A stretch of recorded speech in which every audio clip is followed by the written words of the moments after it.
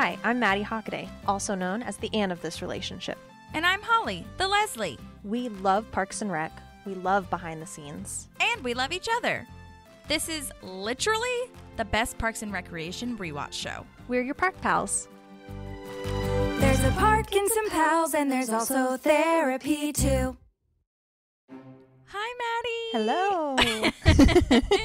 Welcome to Park Pals, everybody. Welcome to episode 2, canvassing. Where are you ready to go canvassing, Maddie? I am so ready to go canvassing. So ready to talk about all the people we're about to meet. Oh my gosh, so many people. Well, before we get into that, I wanted to do a brief recap moment to kind of touch on some things that we either missed or that I missed or that, I don't know, that I just thought of. So recap from last episode. Okay, so you will be very excited about this. The last episode, we talked about the machine that you use to scoop the dirt up from like creating the pit or whatever. Yes. And Lofty. We talked about Lofty. Yeah. Jinx from Bob the Builder. And so Lofty, I looked this up. I felt like such a creep, but I loved it at the same time. Lofty is like a crane with a hook on the end. So like if you're picking up logs that are tied together, like that's what she does. But I looked it up and it's kind of disappointing the name of this, but the official name of what I was talking about, like the little scooper thing, is called a loader. Like it just loads. I was like, that's They did not get creative at all with that. Right. But Lofty is super cute and I really like her. So I think that if we just added like a little scooper thing to her, she can do that Agreed. too. So I think we should make Lofty our profile picture for a day. Oh my gosh, I agree. Strong women. Yes, that's so real. Okay, so that's that one. Okay, so secondly, this doesn't really go for the episode technically, but it kind of does. So, my mom listened to the podcast and because she's like literally I think the first one that heard it, and she was super like approving of it. So applause to us for that. Yes. Shout out to Mama Constant. Yes, Mama Constant. Hi, Mom. She was mad at me for using the F word. That is legitimately, when you said you showed your mom, I was like, can my mom handle me not using like 5-year-old language the entire time? Let's think this through. I know, and I try sometimes really hard to make sure that I am edited around her because I know she doesn't like it. But I just like, I don't know, it's just like who I am now. I is who I is. Yeah. Sometimes it just comes out too, you know, like especially when you're like passionate about something or surprised about something, it just happens. Yeah, I agree. And then let's see. What was I gonna say? Oh, she said that I said rewinded instead of rewound. So deepest apologies to everyone. Thank you for looking out, dear mom. I don't know how I didn't catch that. I know. It's okay. I know. And I asked her, I was like, did I correct myself or did I just keep going? And she was like, no, you just kept going. And I was like, okay, whatever. Okay, so that's that. And then the other one was that I looked up, okay, so you know how I talked about how I'm like really weirdly obsessed with these pigeons in the courtyard. Wikipedia says that they're fake pigeons, and I just do not agree. I think that there must be some fake and some real. So I don't know about this, but it is an ongoing thing. This, like, the pigeons are literally going to be, if you listen to Office Ladies, it's going to be like the plants at reception that Angela's like weirdly obsessed with finding, and that's what it is for me with these pigeons, because I'm just like, I don't understand them. We're gonna track it. Yes, we are. Okay, also, last episode we didn't really mention this, but I think some people know it if you're like a super fan of either The Office or Parks and Rec or just in general of Mike Schur and Greg Daniels. But we talked about, or we had like thought about how this was supposed to be a spinoff from The Office. But something that I found in my research was that they were talking about a spinoff. Really, the idea of that came because of the Stamford office in The Office, and how that could have been its own series. But then, you know, they just kind of kept going with the Parks and Rec idea, and they did this instead. And so, like, Greg Daniels apparently was really like weary of leaving The Office, but Ben Silverman, who was the co-chair of NBC at the time, really rallied for The Office, so they kept bugging him, and that's kind of how Parks and Rec like was founded, evidently. And then also that was a fun thing to learn that everyone kind of knows, I feel, but something to be reminded of is that pretty much everyone that is a creator or like head honcho has worked on SNL, Saturday Night Live. So Greg Daniels and Mike Schur were, writers, and Amy Poehler obviously was a writer and performer. And I thought that was really interesting. Yeah, and I think we'll continue to see that through the series when we mention the directors and the writers and even some of the actors that come through too. So yeah, totally. And then the last thing I have in my recap is that so they did actual research, which I think I mentioned this briefly, that a lot of the storylines in Parks and Rec are based off of truthful things that happened in the community. And that one of the things that I found that I was researching was that they actually did find someone that they interviewed at a local government I don't know where it was. If it was probably somewhere in California, but it was a local government person that said that they'd been trying to build a park for 18 years. Oh my gosh. And they're like still in the process. I don't know. I wish that I knew more details of like, did that park ever get built, or where are they in the process, or like, I don't know. But I really hope that. I know, I do too. So if you're that person that they interviewed, I don't know how we would find you, but reach out. Yeah, seriously. We would love for you to come on and tell your story, because that sounds like awful, but also what we all fell in love with about Parks and Rec. So it'd be cool to hear a real story. Totally. In 18 years? Are you kidding me? Ugh, that's so crazy. That is ridiculous. Oh. Anyway, so that is the end of my recap. And now we can move into officially starting our season 1, episode 2, canvassing. Beautiful. Would you like to introduce the director and writer? Yes, I'd love to. Okay, so it was written by Rachel Axler. Her most notable credits are 3 episodes of Veep. She's done The Daily Show. She worked on 1 episode of New Girl. She wrote 3 episodes for Parks and Rec, including this one, The Stakeout, and The Camel. So it sounds like she was there for the first season, kind of into the second season, as far as a writer, anyway. She also worked as a story editor for a couple of seasons, and the story editor, which I think we talk about in later episodes, but just as a brief, Hollywood break moment, sort of, or any script break, I guess. Story editors are really, truly that. They edit the story to make sure that it's really cohesive, that it's all chronologically happening, that it makes sense for the story of, certain scenes happening before other scenes and kind of placing it all together. You know how you see like the storyboard in writers' rooms, they're overseeing all of that. So yes, boss bitch Rachel Axler. Yes, a female writer. Mm-hmm. Right out the gate. Yeah, absolutely. Then it was directed by Seth Gordon, who was actually in this week's commentary on the DVDs. He directed something called King of Kong, which I did not watch, but it is an actual documentary, so he has a lot of familiarity with how to get those like spy shots and talking heads and stuff to make it seem like an actual documentary. Nice. I also have written down that he did Horrible Bosses, Identity Thief, the one with Melissa McCartney. I can't read my own writing. Oh, Melissa McCarthy, yes, and Jason Identity. Bateman. Identity Thief. It is. Yeah. And then he did 2 episodes of The Office. So there's that connection where Mike Schur and Greg Daniels knew where to go, right? Because he did Double Date. So that's when Pam and Jim go on a date with Michael and Pam's mom.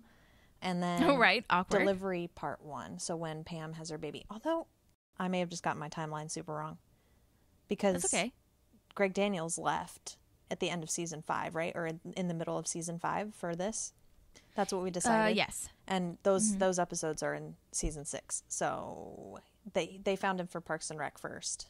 Yeah. I'm sure though that it's all connected somehow. It's all an Illuminati of Parks and Rec and the Deedle D's of Greg Daniels. Yes.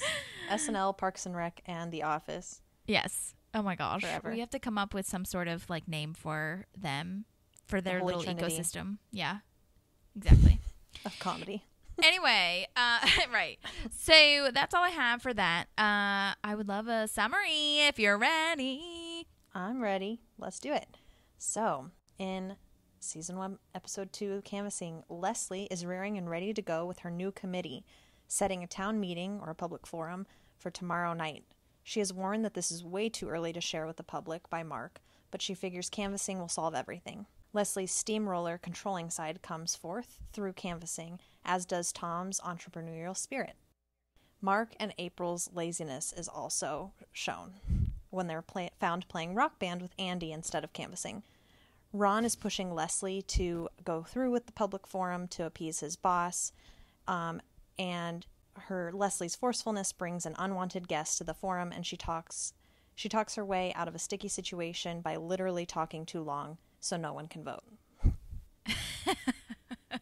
Nice. Yes, I call this one the cameo episode because I just feel like so many fucking people are in this show or in this episode that we've seen before in other shows. Well, and I think this is like, I mean, right, we have so many connections between this and The Office, and you look just immediately out the gate in episode 2, we have so many guest stars coming on, and you don't really see that in The Office. I mean, most of the characters are right there in The Office all the time, and you didn't have, every once in a while you had guest appearances, but you never had like this many in one episode, especially in the first season.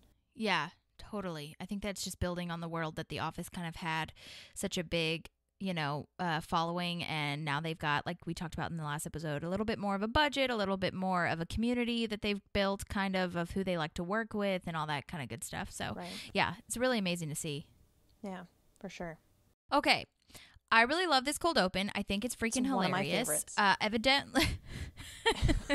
Evidently, they did this at the last minute because it was Easter time, and so they wanted to just get some Easter stuff in there. And so I thought that was so funny, though. These kids are hilarious, like all the pouting and all the crying that's happening. Don't worry, we'll find one.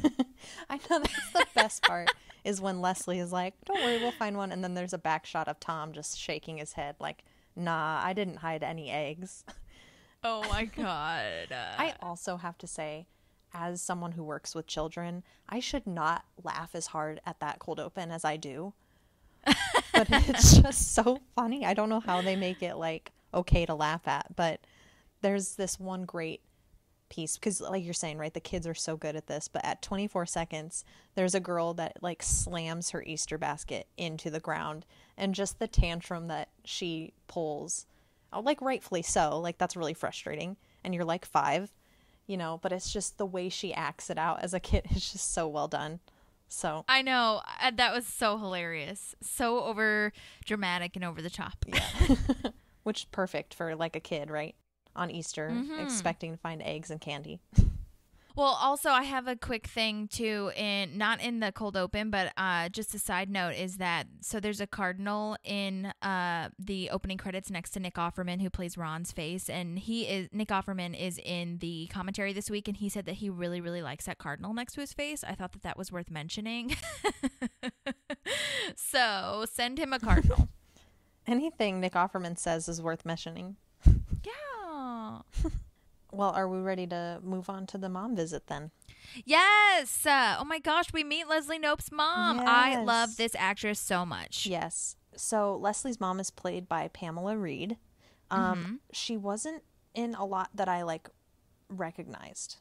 Something called Kindergarten Cop, and then also Jericho. Things I haven't heard, but like she's phenomenal. Like even in this opening scene, she just commands the room, which I feel like is hard to do when you act with Amy Poehler, Yeah, totally. Well, and I think that she is such a good dynamic to have with Amy Poehler because I think that she's a little bit more of a maybe strict, harder version of Leslie. You know what I mean?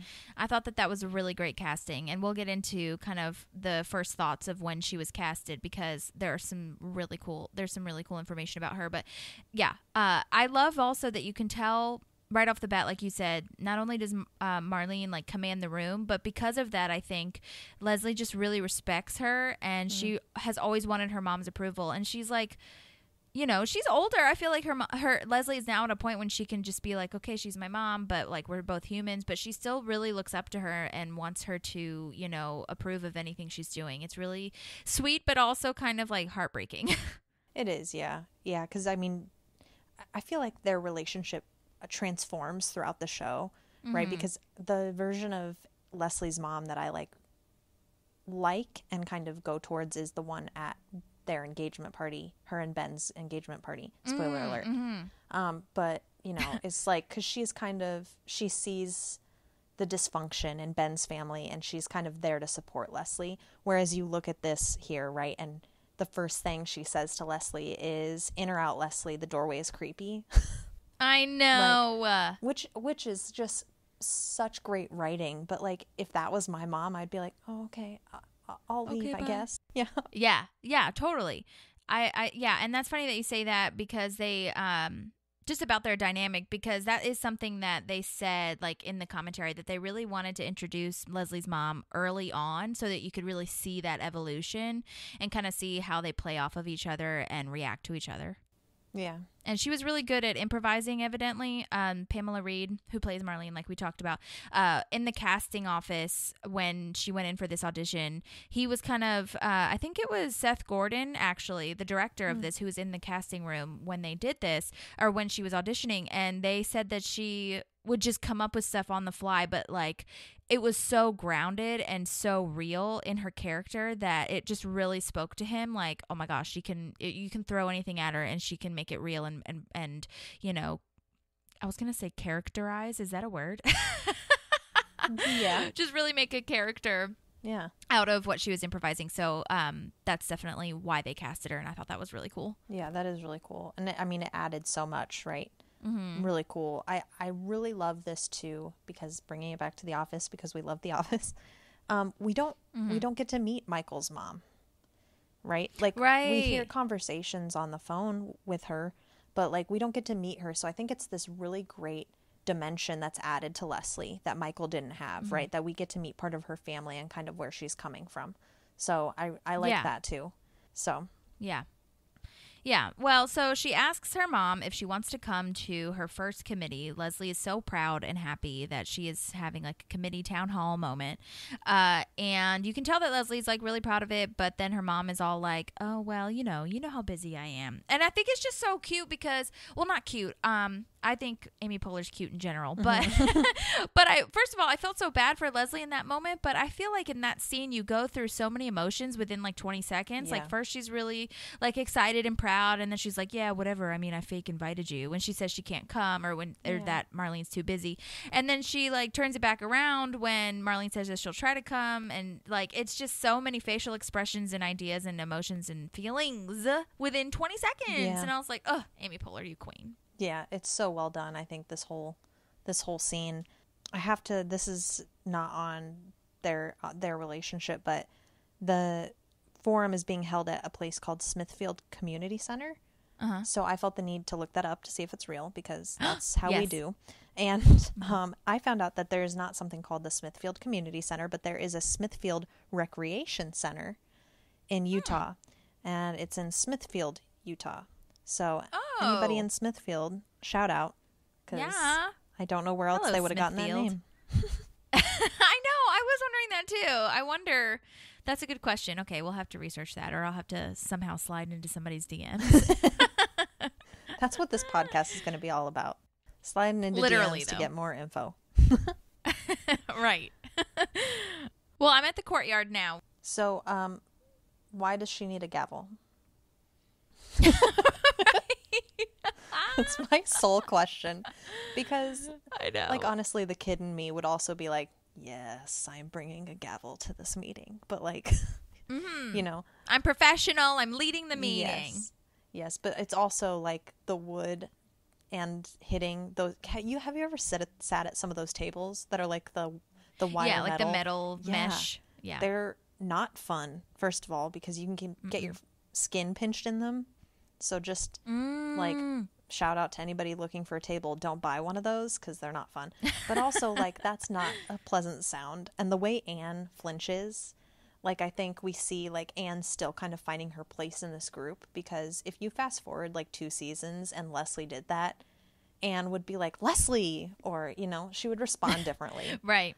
So yeah, she's still finding her grounding, which I think is really great character work, because she's not just going to come in and be like, "I belong here now," you know. Yeah, totally. So. Yeah, it's really cool to see that evolution. Speaking of which, Tom does not care about his fashion, I feel, or maybe he feels that this is fashion at this point, because he's wearing a polo collared shirt. Lacoste, I believe, is the brand name with that like alligator or whatever the hell is on the like little, you know, the chest breast pocket thing. Yeah, chest. There's no breast pocket. I don't know what the hell I said that for. But anyway, yes. I was like, that is not something I feel that the Tom that we know and love would be wearing. Right. But that comes back. That effing Lacoste shirt, but in different colors, it comes back so frequently in this mother effing first season. We will be tracking it. Don't you worry. Yeah. And what color is this one, Holly? This one's dark green. Okay. All right. I want to track the colors too. That's important. Yeah, it totally is. We'll see. Like, maybe he's just feeling feisty one day, so he wears, like, a different color. This one, I feel like he felt professional, yet, you know, classy. So, yeah, I don't know. I'm totally making up a backstory that does not exist. Right. But anyway. And then we go into how she says that she was voted best dressed by 87 votes in her elementary school or middle school or something. Because she, like, what was that for? Oh, she was, like, good at persuading people or whatever the hell. And then there were only 63 people in her class. So I'm wondering, I am so imagining her going up to, like, my brain went on this, like, super long ass tangent where she goes up to her, like, teachers and janitors and everything to get them to vote for her for best dress. Because, like, how else could she have done that apart from writing it in herself, which I mean, she has that in her for sure, but I don't think that would be her first, like, you know, tactic. Oh, and you can totally see her going up to, like, the administration of the school and, you know. Oh, yeah. So, yeah, I love that backstory. I'm keeping it. That's what happened. Love it. Yes. Thank you. So she also has this deleted talking head. I'm so sorry. I wanted to show you this before we moved on because, like, it's so hilarious and it really, I think, is a foreshadowing. And I don't know. I feel like sometimes maybe they just, like, go back in time when they get to the 6th or 7th season and, like, what lines did we say that we didn't pick up on or something that we can really flesh out or something, because she has a deleted scene. It's a talking head where she's talking about her life plan, and I, like, wrote it all out. I, like, transcribed her little monologue. But she says, you know, I don't really have a life plan, but, you know, then she goes on to list her life plan where she's like, you know, I'm 34 now. By 35, I will have built a park. By 42, I'll be city manager. By 40, 40, like 3 or something like this, I'll be the department head, which is Ron's job.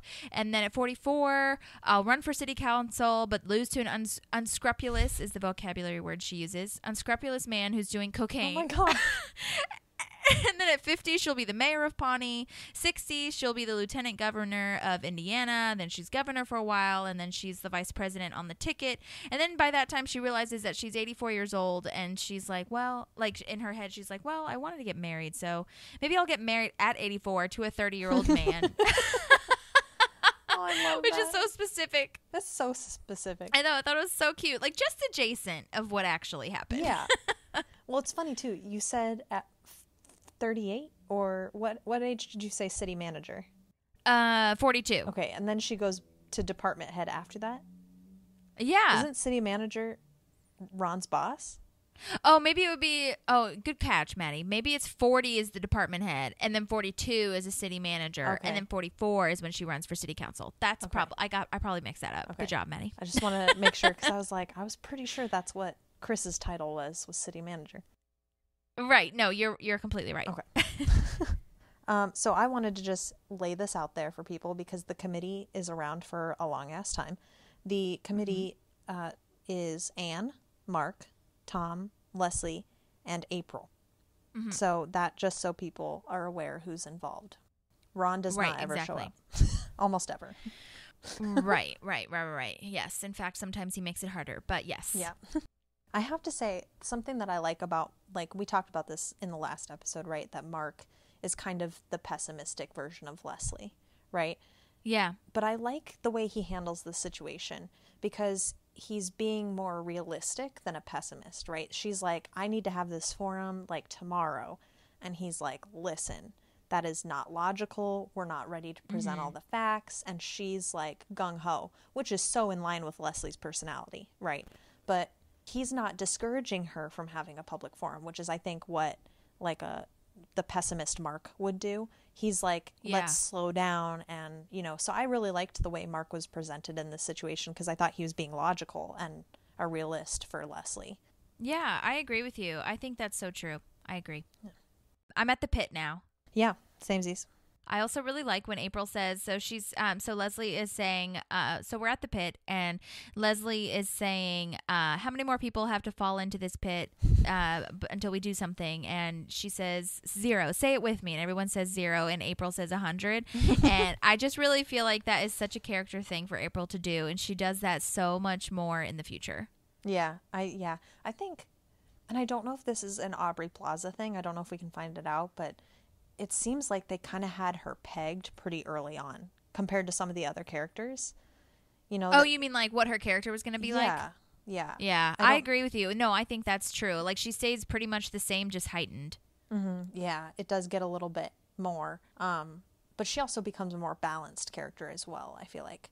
Yeah, she starts to care. But yeah, I would be interested to know if that was like a Mike Schur, Greg Daniels choice, or if Aubrey was like, this is how I'm playing her. Honestly, or if that was just the writers. Yeah, I personally, in my opinion, having seen a bunch of interviews with Aubrey Plaza, it seems as though Mike Schur and Greg Daniels like laid the groundwork, kind of like a blueprint, but she was the one that is kind of, I don't know, every time I see interviews with her, I just feel like she is kind of very similar to April, except for maybe less mean. I don't know her from Adam, so maybe she is more mean, but I feel like she definitely has that kind of sarcastic, like dry, like sense of humor, but also just way of speaking. So I think that a lot of April was Aubrey's choice. Yeah, I can see that, because that's true. Like if anybody goes out there and listens to an interview with Aubrey, like it's kind of hard to draw the line between Aubrey and April.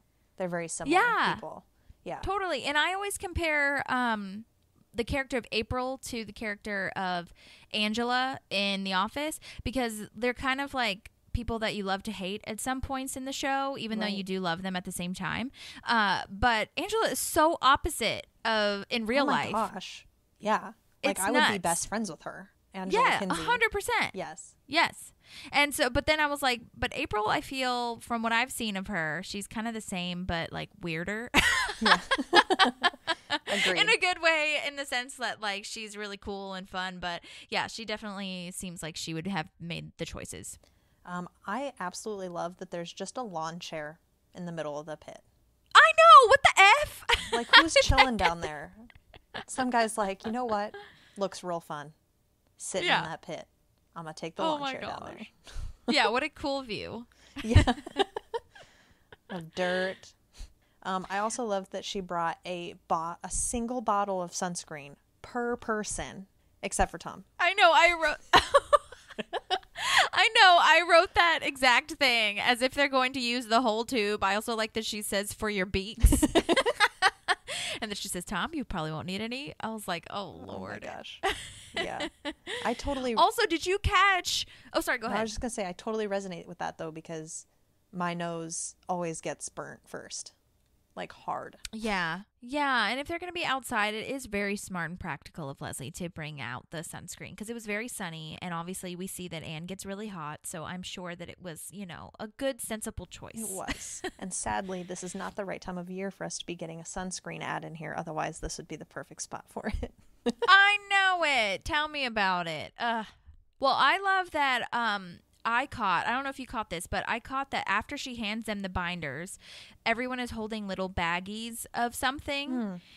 And I was like, okay, this must be a deleted scene. And guess what? It is. Yeah. I have good news for you. Something that is really fun.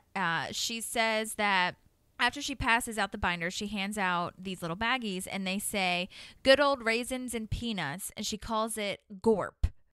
GORP for good old raisins and peanuts. Oh my god. And Mark's is just gummy bears, and then Anne has a talking head about how Leslie has the energy of a 10-year-old, and she like pauses, and the same taste in snacks. Yeah. Which I thought was really hilarious. I love that. And so true. Yes, accurate. I will happily say that I have the taste buds of a 10-year-old.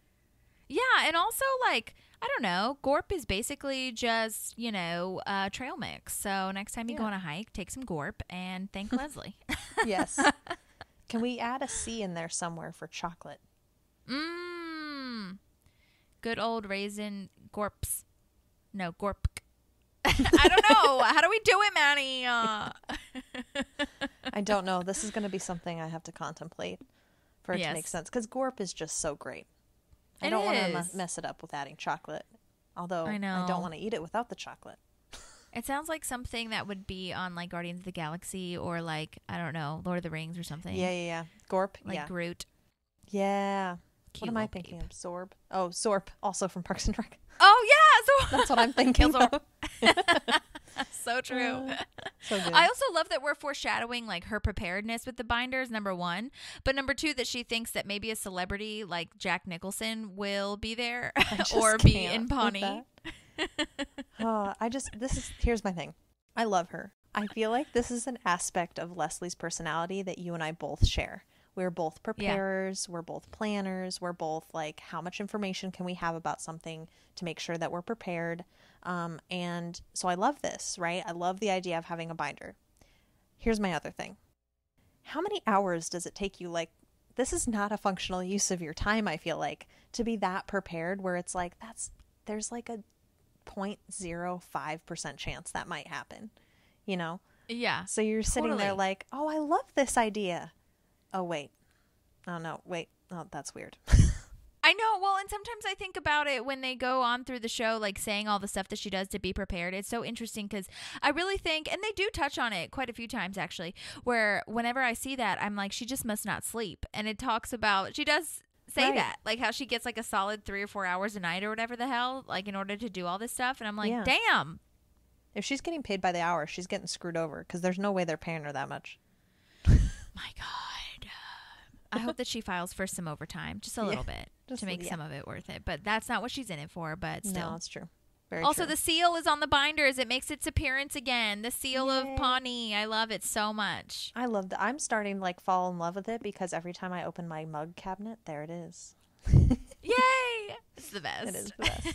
Also, one time I had this boss who used those same, I don't know if you saw this, but I think it's just because I had a little bit of PTSD because I used to have a boss in LA that would carry those little like the boxes of files and binders and stuff that she was carrying everything in, like with the wheels on the bottom. Oh, yeah. I had a boss that carried that around and I was like, gross. It just reminded me of that. Everyone who worked at that place knows what I'm talking about, but I'll tell you. Why do you need that all the time? Why do you need all those right. documents at the same time? Right, and I would have to like put it in her car sometimes. It was a time.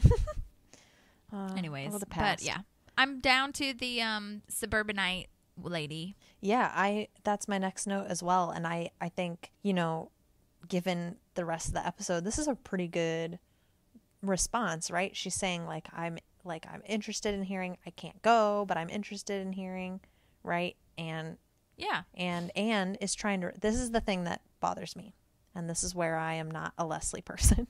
Anne is trying to relate with this person, right? Which goes a long way, and I just know that you know it's going to go a really long way. That you know Anne's going to step up and say, "Hey, I'm in the neighborhood too, and these are the things I feel," and Leslie is like, "No, that's not in the binder." And it's like, you know, being prepared, I think, is a really great thing. But when you're going to stop flow of actual human connection is not a great thing. So, yeah, that broke my heart for just Anne. Like can't have a normal conversation. I feel she like has to stick to the binders and the rules and everything. But I that's the thing, that's the disconnect, which is why it's so great that they're together. But yeah, that's like the disconnect that she's not seeing, that like she could get more people at this town hall if she did let Anne like say her experience with it to connect with people like you were saying. Right. Yeah. So I think, you know, we're losing value there because of the preparedness and just kind of the sticklerness of Leslie. That's not a word, but that's fine. No, I get it. No, that's a great point. Yeah. Like what is your time worth and what value is that going to add to your project, you know? Yeah, for sure. I have 4 minutes and 45 seconds is probably one of my favorite interactions in the entire episode. It's because we have the pedophile park guy. Oh my God. Creepy AF. Seriously though, like, you know, I think the three of them feel like, I'm talking about Mark, Tom, and April, they feel really successful, right? Because this guy's interested. And then he's like, is it going to be like 1,000 feet away from my house? Because I really can't move again. And Tom's like, uh-oh. Yep. So yeah, and he asks about like having like playgrounds or a pool for the kids maybe, and then Mark is like, oh, how old are your kids? And he's like, I don't have kids. And that's when Tom says, uh-oh. Right. And then the moving again thing is when Mark says to April, please stand behind me, April. So, and he's like, do you have a flyer or anything? Nope. It's like, nope, we don't. You don't, nope. I thought it was handled really well by Mark and, well, I was going to say Tom and April, but they didn't really do anything, right? It was mostly Mark being like, kind of ushering the conversation along and being like, all right, well, we're leaving and we're not giving you a flyer and, so. Right. Yeah. I don't know why I don't have his name down. I have the things he's been in. Okay. I have his name, so this is perfect. Okay. His name is Brian Husky. And I know that he was a huge improviser, and they did a bunch of takes playing around. So does it say what else he's been in? Yes, I have Jurassic World. Shameless, which is a TV show for those of you that don't know. I have not watched a lot of it, but my brother watches it religiously, so I've seen a couple episodes. Takes place in Chicago. Chicago, yeah, it's really good. I haven't watched the last, I think, 2 seasons or something, but what I did watch of it, it was really good. Yeah, it's not like Parks and Rec though. Warning people, it's a drama. Yes, absolutely. Yes. And then the last movie I have him down for is Hotel for Dogs. Did you ever see that? No, I didn't. I heard it was cute though. Yeah, it was super cute. Yeah, something that's really cool that I kind of noticed, and there's a lot of crossover here, and we'll talk about it a little bit later too, but this guy, Brian Husky, that we're talking about right now that plays the pedophile dude, is Leon West in Veep. He plays like this reporter who's kind of out to get the Veep. And something that's really cool is we'll learn that the gal who Leslie takes her anger out on, that actually ends up coming to the town hall, also plays in Veep as the Veep's right-hand gal for a brief moment. She's not great. She just agrees with her. But that's really cool. And another side tangent note thing is that the same casting director is for Veep as well. So you'll see a lot of the same people in The Office, Parks and Rec, and Veep. Allison Jones is the most amazing casting director. She really has an eye for people who are going to play these characters so well and so memorable.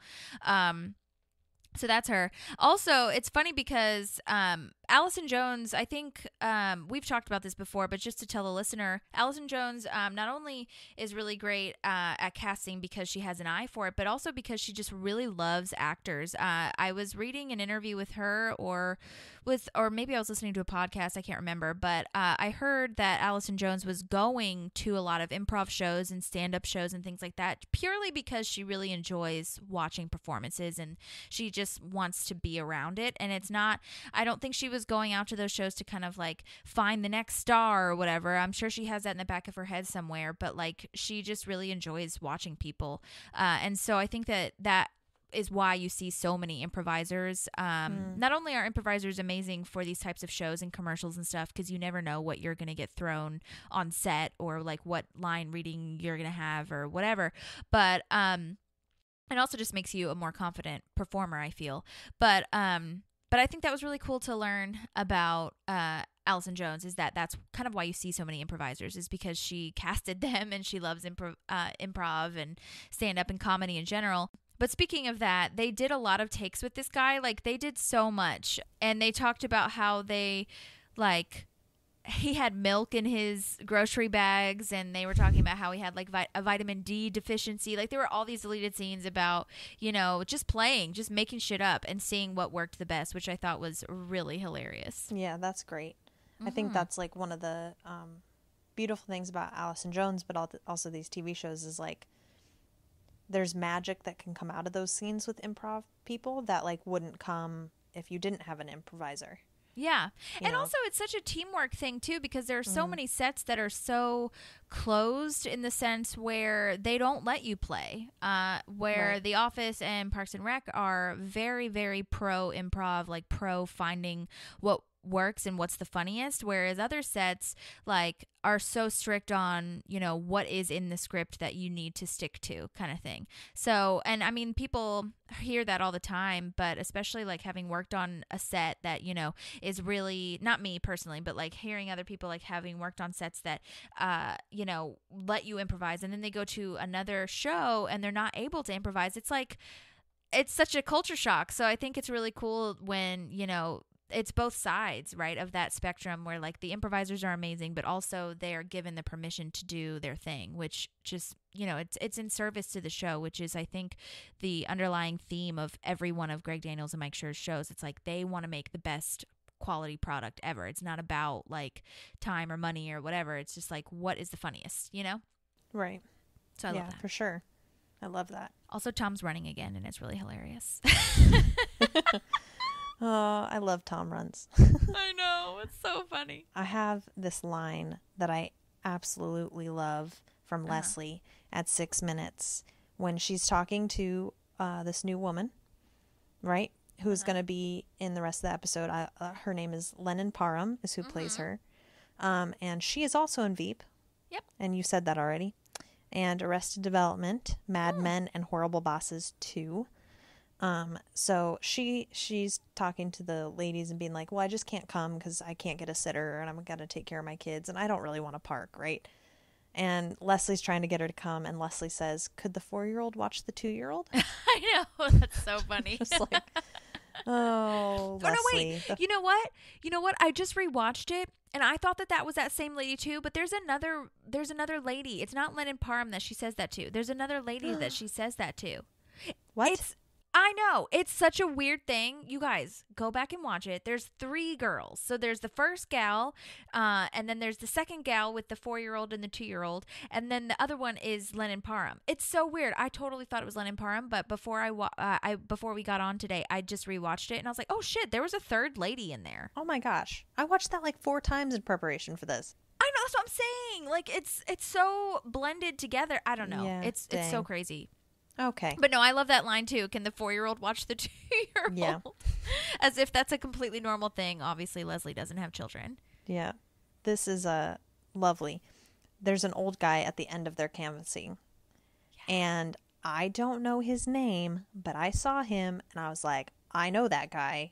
I 100% know that guy. So I did a lot of like digging around and finally found it. I don't know why I didn't write his name down, but I did a lot of digging around, and he plays Robert Dunder in The Office. Yes, founder of Dunder Mifflin. Who's this old fart? Yes.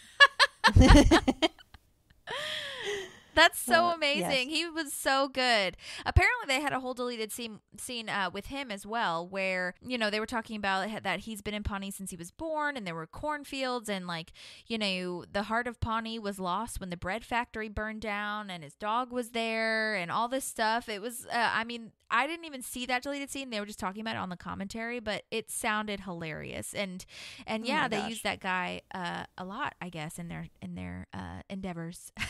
You know what I would love to see is I would love for NBC to go back and like get the editors and the producers from like The Office and Parks and Rec and create those like 50-minute episodes that have all the deleted scenes in them. Yeah, you know, I think that I'd love to see that. I would 100% watch that. Yeah. Oh, I would. Yeah, because it would be like a whole new. I don't know if you know this, but Walmart like 2 years ago was selling Harry Potter DVDs like for really cheap. And my brother's been reading through them again. And after he finishes a book, we watch the movie. And so we were watching Sorcerer's Stone. And all of a sudden this thing comes up and we're like, that's not in the film. And no way. Yeah, all these DVDs have like extra scenes that were taken out. Like not all of the deleted scenes, but a couple of them. So it almost makes it feel like you're watching a new movie. So it would be like watching a new TV show almost to like have all those scenes in there. I know, and we talked about this last episode too, where The Office is doing that, right. Where they're releasing a bunch of deleted scenes and, you know, bloopers and shit like that. It's yeah, that would be so amazing. I would totally watch the hell out of that. Yeah, I would too. I'd be totally about that. Cool. Okay, so now I'm back when Tom is running. He goes to be his entrepreneurial self. We're kind of seeing that little glimpse with his little douchey headset. And apparently, according to the commentary, this was another time when they just let Aziz roll and improvise. There was a deleted scene where Tom is talking to Leslie on the phone, and Leslie's asking, like, you know, how it's going. And Leslie gets off the phone, and she's like, just got off the phone with Tom, and he says it's hard out there for a pimp, but he's going to keep trucking. Oh, my gosh, that line, though. That's my new motto in life. Yeah. And I'm pretty positive. I don't know if this is my favorite. I think it might be, actually. This isn't deleted, when he is on his headset and he's talking to somebody, I think it's a Assad guy maybe, and he's like, are you going to commit to coming to this meeting tomorrow, or are you going to be a bitch? That is a great line. Oh, it's so funny. That I feel like we could all use, you know? Yeah, I It's agree. just versatile. Ugh, so good. I am back at Leslie and Anne. I just had notes that he was making some calls about that stuff. So Right. And you do see his, you know, we talked about this last episode a little bit, but he mentions more than once, like, well, if you do me this favor, I might do you that favor. So, yeah, they're definitely trying to paint that picture as well. But yes, I am back at Anne and Leslie's. All right. Well, I love this line, and I feel like we would do this for each other. Maybe not within the first week that we met, but I love that Leslie, it's hot outside, and Leslie is like, we should blow in each other's faces. Anne's face at that is so I know. I just, like, as Anne is experiencing who Leslie is, right? Just the facial expressions that Rashida Jones has, and, yes, you know, just her innocent responses to, like, who is this woman? It's just so great. Oh, my God. I have them now, I guess they're at Lennon Parham, right? Okay. Yeah. So before that, or I think maybe it's during that, Leslie has this quote, a talking head, where she's saying that, you know, you have to phrase the question to get the answer you want. This is in the sealed envelope in the binder. Mm-hmm. So essentially manipulate the other person. And apparently this is a strategy that she quotes from Karl Rove. For those of you who do not follow politics, aka me, because I looked it up, Karl Rove was the former Republican chief of staff, White House political consultant under the Bush administration. I believe it was George W. Bush, not H.W., but I could be wrong. Regardless, he was in the Bush administration. So, so now they're at Lennon Parham's house, or whatever her name is, and she is trying to use this strategy by saying something along the lines of, would it make you feel better or worse that a meth head said the same thing? She's talking about the barbecue smell, too. Yeah, yeah, well, okay, I also, like, I don't really fully understand why this woman doesn't want to park. I know, I don't get it either. I love barbecue smells. Yeah, but I also, like, think she's handling it really well. Like, she's being respectful to Leslie and to Anne. That's true. Right? That's true. Like, I don't agree with her, but she's like, you know, like, I just don't want one. So if you'll just leave, you know. Yeah. And then Leslie has to make a choice here that just, like, where she says, if you don't support this park, you don't love your kids. And it's like, yikes. Leslie, that your forum that you're about to have would have gone so smoothly if you hadn't said that, because she wouldn't have wanted to come, you know? I know. It just, and it's also just so inappropriate to say. You know, absolutely. Like, you should not tell a mother that she doesn't love her children. That's, like, awful. Oh my God. I know. Yeah, that was a really heart sinking, like, oh yikes moment for me. So yeah. It's definitely one of those key Michael Scott moments when he says something. Oh yeah. And everybody just makes the same sound. Yep. Cringy. Yeah. Cringy. Yeah.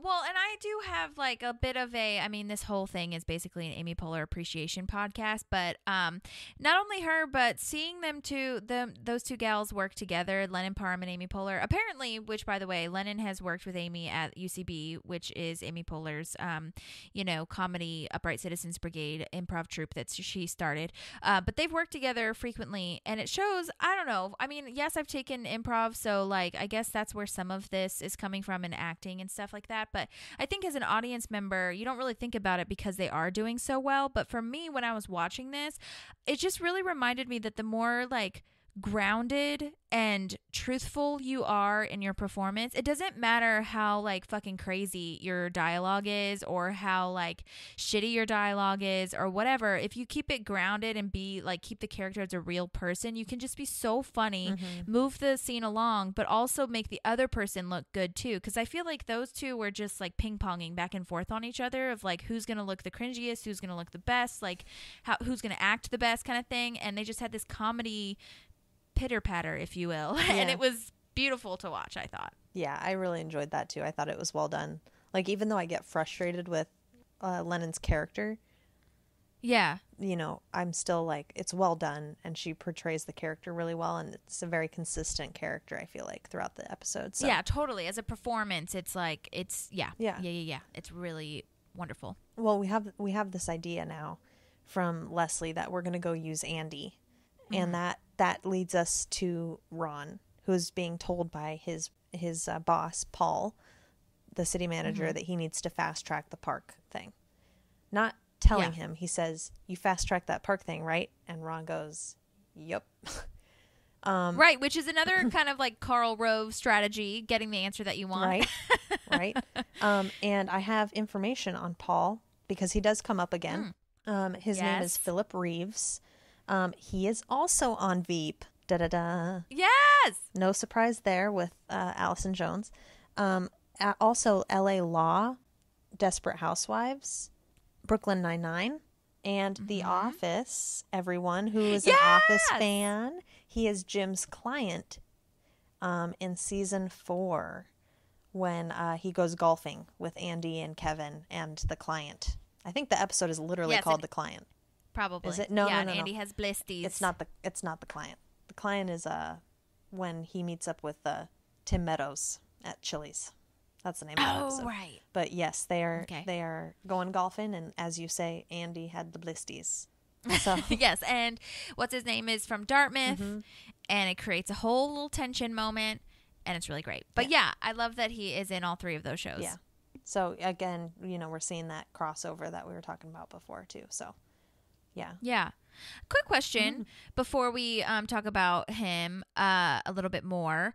I was wondering if anyone else had caught this, and I believe, did I timestamp it? Oh, yes. Okay, I think it's at 8:58. Okay. Or you could go to 9 minutes too. But it's back when Anne and Leslie are having that idea to get Andy to come out and, you know, be the cute FDR for their campaign canvas. And there is a scene there. I don't know if he was like paid extra or if this just happened. He couldn't have been on this set. Okay, let me get to the point. So there's this guy that walks behind Anne and Leslie, and he's in an arm cast, and like, but it's like not just a cast, it's one of those like plaster casts where you have to, I guess they're all plaster, but like where his arm is like propped up on his like torso, so, with like a rod sticking from his torso cast to his arm cast. And it's like a split second, but I noticed he was walking behind them, and I was like, what the F? Like, where and why is this guy a thing? Which also led me to look at the behind the scenes of where they shot this. I thought they did a really good job of not getting palm trees in the back. They got very Indiana looking type Midwestern trees. Definitely gave me some heartache, longing for LA, because it's just like, if you look at the streets and you've lived in LA, it's totally such an LA suburb, which is really precious. I did want to let everyone know that this was shot in a neighborhood near the studio. Okay. So they just took a little detour. It wasn't like anything special as far as I know. It's like for finding the location, it was just at this like random suburb that was close to the studio. Okay. I'm wondering. But yeah, so like, let me know if you find that cast guy, because I don't know what the hell he is doing in there. So since it wasn't a studio, though, could it have just been somebody walking? It could have. I mean, it was near the studio in an actual suburb, so maybe it was. You see, like usually when you're an extra, they block off a certain amount, like a certain street, and like you can't drive or walk down there. Like they don't let anyone go on to the set area where they're filming, but maybe they opened it up and it's just someone that lives in that area. I don't know what happened, but I was like, what the F is this? That's so weird. I'm going to have to look at that. So anyway, yeah, 8:58. But anyways, okay, so Paul, yes. But yes, Paul, city manager, in many other things, and he stops by Ron's office and basically just make sure things are running smoothly. And he wants to, I think his plan is to go to the public forum. Why does he want to fast track it, was my question as I was watching this. I am having a hard time remembering if there was a reason, honestly. I mean, there wasn't a reason that they say in this episode. Ron does hint at, he has that line of like, the city manager's trying to put new funding into parks and communities and like, a new wind is blowing kind of situation. So like, he hints at that, but I wonder is that all there is to the story? I don't know. Either way. I don't think we get enough information in the episode to be able to answer that question. Yeah. Sadly. The Bobby Knight poster is still in Ron's office, so tracking that, just FYI. So we know it made it past the first episode. Yes. Okay. Yes, it did. I feel like it stays there the whole season, probably. We'll see. That's fair. See. I for some reason was like, I'm pretty sure that's gone after the first episode, but I think you're right. I think it probably lasts the whole first season. Right. And then Leslie's talking head about being a nation of dreamers and like the Russian kids playing was really great. Apparently the Russian kids' names and I was going to say improvisation, which it is, but the imitation is, that's all Amy Poehler. They did not really, they scripted it kind of like as a blueprint, but they didn't really say exactly what she was supposed to say. So she has made up all those names and the imitations and whatnot of the Russian kids and, the swimming in the dirt or the mud or whatever the hell and pretending that a rock is a potato. And I just thought, and they said in the commentary that, I mean, they were really fangirling over Amy Poehler because they said that every take they did was different and unique and grounded, and they just got something different every time, which I thought was really, really cool to hear. That's amazing. I have to say there's a line that she says here that is like a tie between another line that would be my favorite. But she's looking at the pit, right? And she says, in Russia, this would be a park. Yeah. Which is funny. Right before she goes into that talking head. Yeah, for sure. But we are at Anne's house, right? They're coming back to get Andy, and they walk in, and of course, April, Andy, and Mark are playing Garage Band or Guitar Hero. One, not Garage Band, Rock Band or Guitar Hero. Rock Band, yeah. And I wanted to go back and track this, but I didn't have a chance to. How long Andy goes on after they walk in, right? Because I know they walk in. It was long. Yeah, it's a good amount of time where you're like, how has he not noticed yet? Because Mark and April have stopped, right? And I don't know if you've played Rock Band or Guitar Hero before, but if you're playing double player, you can see the other person's screen on the entire TV screen, right? So if you're hearing people mess up, you can look over at their screen. So like, why has he not looked over and realized like that nobody else is playing? But yeah, he goes on for a long ass time. Yeah, he's just so into it. So he probably doesn't even like look at anyone else's screen as long as he's looking at his own. But they did have in the commentary, they said that they had a shot where Andy wasn't singing, but they chose this one of him singing. And so glad because, oh my gosh, the commitment in that or that song, holy shit. Also, do you know that song? I love that song. Yes, Please I do know. Tell me. It's so good. And Chris Pratt has a really nice voice, and I think he does a good job of like just going all out. Totally. So, he does have a good voice. Yeah. I like it too. He's having like this moment, you're like, he's performing exactly as he would for Mouse Rat. He's not like dialing it back for a video game. He's like putting everything into this right now. Yeah. So and then Leslie just slams her binder on the ground. She's so mad. And the drive back with Mark and Leslie is so good. I mean, because think about that choice, right? They could have just had it that they were back at the office, but they chose to show us this awkward, silence-filled car ride. Right. So, totally. Which I love that choice, I do too. I love this great spy shot of Leslie and Ron talking, which was when she's sweating through her suit, which is hilarious. Yes. But I really liked this shot. I mean, they have lots of spy shots, but I just liked this one because you can kind of see like there's a very, very brief, clear part of the window where the camera goes through. So I really liked that. It was really beautiful to see. Also, there is a quick commentary moment of a deleted scene also, kind of a commentary / deleted scene like break really fast, and it's a long one, so I'll narrow it down. But basically, there's a point where Ron in a deleted scene tries to get out of the government after he gets the city planner, or after he talks to the city manager. He kind of is like, okay, I'm done with this. I don't want to be in here. Like, I've always wanted to upgrade to the private sector, which is again is a foreshadowing moment. And then he goes to someone who works in the private sector and talks to them. And the private sector guy is like, we don't have any money in the private sector. Are you kidding me? Like, everything's gone to shit. Like, this is terrible. At least in the government, like, you have, a set like salary and time off and all this stuff. And it was a really great scene. Again, I really wish that they would, publish some of these deleted scenes, but the guy that played this fellow was wonderful. But anyway, so then Ron comes back and has a talking head, and he's like, well, that was just a fun conversation between friends. Like, I plan on being in the government for a very long time. And his performance is so good. Like, when he says that, you can just tell that he's like sick at the thought of himself saying, I'm going to stay in the government forever. It's so brilliant. So also, side note, I do know that the Peacock can probably publish all this, but y'all, if you just get the DVDs, they're like real cheap on Amazon, then you can see all these things too. Yeah, gotta support. But now I am back at the town hall. Agreed. I am ready for the forum.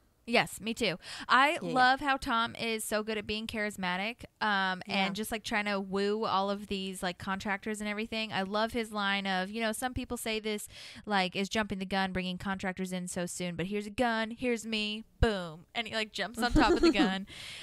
Quick commentary note again. Sorry about all the commentary notes, but you guys, it's really amazing. Basically, all of these contractors in this town hall were extras. They don't have lines. You'll notice that. Wow. So Tom had this kind of challenge for himself that he told the producers that he was trying to get all these extras to break. And all the extras, if you've ever been an extra before, you are basically a human prop. Like, you are not supposed to react too much. You're not supposed to be too over the top. You're not supposed to like really like be taken notice of. You're just supposed to be there as a background, obviously, and be very realistic, very grounded. And so extras have been trained to not be too over the top. And so Tom would like try to fuck with them and get them to be over the top. And so this guy, though, when he says, I can't remember which one, it was like the last one that he talks to. That was the one where he was like, this is the last extra. I really got to like make them break. And they just like didn't. And it's just so funny. That's amazing. I'll have to go back and watch that scene now. You totally should. I mean, I can't believe that they were all extras, Yeah. No, that's crazy. It's wild.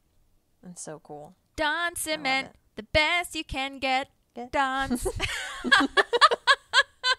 I love all of Tom's jingles. I'm pretty positive that was also improvised. Many of his jingles are improvised. Yeah. So that was good on you, Aziz, for coming up with that.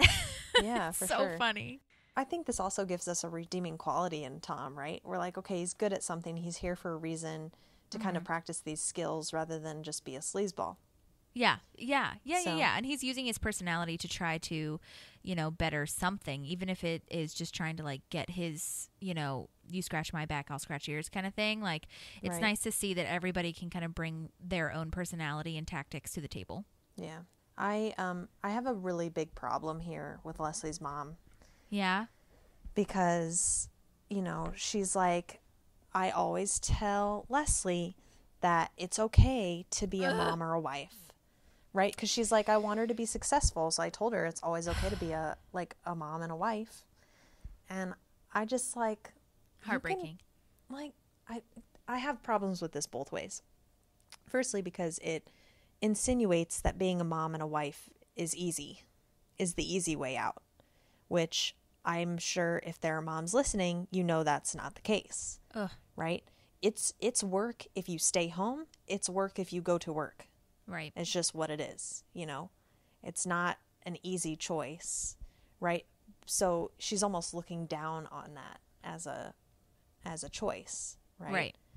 So, I mean, I just have a problem with that. And then she also is showing she doesn't really have faith in her daughter to succeed in the dream she has, which breaks my heart, because I know that your mom and my mom have been so great with us about finding our dream and being supportive and always being like, how can I help? And vent to me about this. And, you know, like, I know that that's just so characteristic of our moms that I can't imagine, like, my mom being like, you know, it's okay if you just stay home.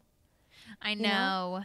And it's like that weird backhanded compliment, too, of like, you know, you're really good at other stuff, but like that, what they're saying that you're good at isn't seen as good, if that makes sense. Right. So, yeah, just totally agreeing with you there.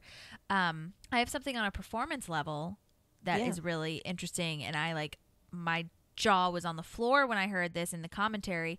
Pamela Reed improvised that line. Oh my gosh. I want my daughter to be successful. That's why I always tell her there's nothing wrong with being a wife and mother. She said this in the casting session, that when she wasn't even cast yet. Seth Gordon, the director, who was in the casting room like we talked about earlier, and this was one of those lines that she said. And so they wrote it into the show.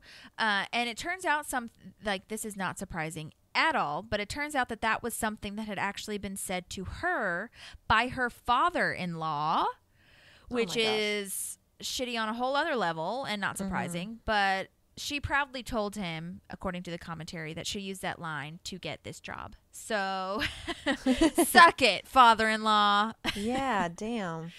Like, that's so ballsy. Crazy. Like, your mom knows you on a different level, but like your husband's dad, how could you say that? Damn.